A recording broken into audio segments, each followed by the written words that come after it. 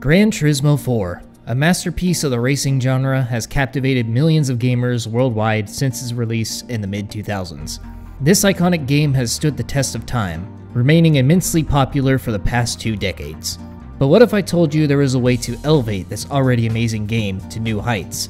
Welcome to the world of modding, where passionate enthusiasts push the boundaries of what's possible and breathe new life into this racing gem. In today's video, we delve deep into the Gran Turismo 4 Spec2 mod, a game changer that introduces an array of exciting features and sets the stage for potential future advancements. Get ready to witness the impossible become possible, as we showcase the remarkable work of talented modders who have transformed Gran Turismo 4 into a dream come true. Before we embark, I must clarify that I am not directly involved in Gran Turismo 4 modding. I'm just here to share the incredible work of a dedicated team that has not only modded Gran Turismo 4 itself, but also conducted extensive research and development to bring us to this point in the first place. They deserve all the credit for the advancements we have today. Now, let's dive into the Spec2 mod.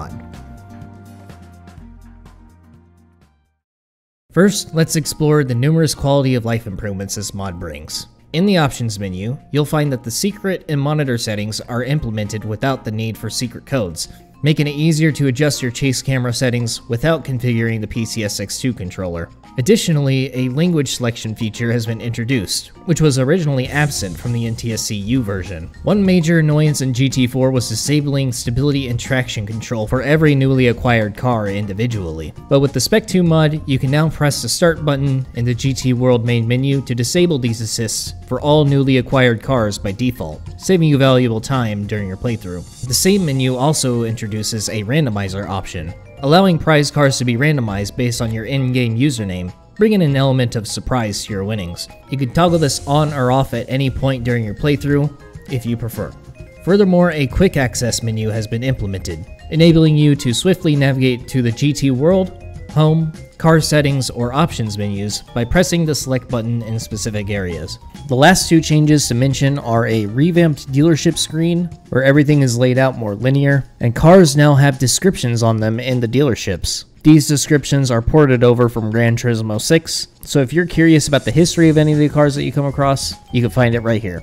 Now let's venture into the events section. Upon selecting a racing event, you'll notice a new Garage button, granting you quick access to change cars without returning all the way to the home screen. Moreover, a yellow icon on the right side of the race selection screen will display the opponents list, providing valuable insights into the competition that you'll be facing for those races. On the topic of events, let's discuss the exciting addition of new content. The Spec2 mod introduces fresh racing events, such as the Super Wagon series and the beginner events, and the Snakebite Festival and the US events, with more events currently being brainstormed, tested, and added. Existing events are also undergoing tweaks to enhance the gameplay experience, such as reducing the Sunday Cup to 3 races, modifying the Citroën 12CV 1-make event to a single race, removing the reverse configuration races in the special condition events, along with other similar changes to cut down on unnecessarily long tasks. Those are just a few examples. While the mod does include the prize car randomizer option,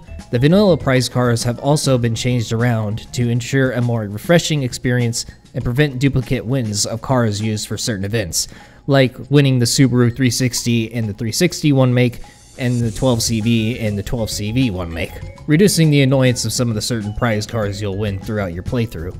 Another change regarding prize cars is the attainability. Previously non-purchasable cars that you can win as a prize will now not only have a resale value, but you'll also have the opportunity to purchase those cars from the dealership after you win them. With this addition, no prize car will be restricted to a one-time acquisition, because you can always buy another at any point. Moreover, the mod introduces the cut chase battle driving missions that were originally omitted from the game. Not only have these driving missions been recreated, but brand new missions are also on the horizon. The existing missions will also receive tweaks to make some of them less difficult to suit more players. In terms of vehicles and tracks, the mod has introduced cars from the PAL, NTSC-J, and Korean releases into the NTSC-U version, including models like the Hyundai Clix, SO Supra, SO TSO20, and the NC Miata from the Miata demo, along with several others. Additionally, the Valencia track from Tourist Trophy has also been ported over to GT4, although some issues remain that need to be resolved before incorporating it into GT mode, such as the AI braking near the final turn for no reason, and the pits being closed off. It will certainly be a challenge to fix these issues, so at the time being, it'll remain in arcade mode. This just highlights some of the potential issues that could be faced when importing content from other games. If you've been following this channel for the past month, you may have already heard about the highly anticipated car sound improvements. Gran Turismo 4 has long been criticized for its lackluster engine sounds, but this mod finally addresses that concern, delivering a more pleasant and immersive audio experience. If you'd like a sample, I have a sound compilation video linked in the description below if you would like to check that out. And that concludes the confirmed content you can expect from the Spec2 mod. Keep in mind that this is still an early stage of development, so changes may occur before the release, and exciting new additions may also emerge. I've also received several frequent questions on my previous GT4 videos regarding Spec2, so I figured I'll address a few of them here, as I have answers from the mod author himself. For starters, plenty of people have been asking about the possibility of brand new cars and tracks being added to the game. As of right now, creating entirely new cars and tracks is not possible, but it could end up potentially being done in the future. However, if this does come to fruition, making new cars and tracks is going to be an extremely demanding task, so to be on the safe side, they shouldn't be expected, at least not anytime soon. Another frequently asked question pertains to the AI count in races. Unfortunately, due to the game's limitations, it's not possible to have more than 6 cars in a race.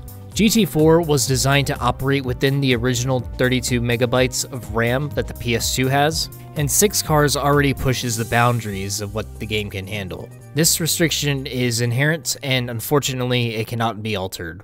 And the last question is in regards to how the mod is going to be installed.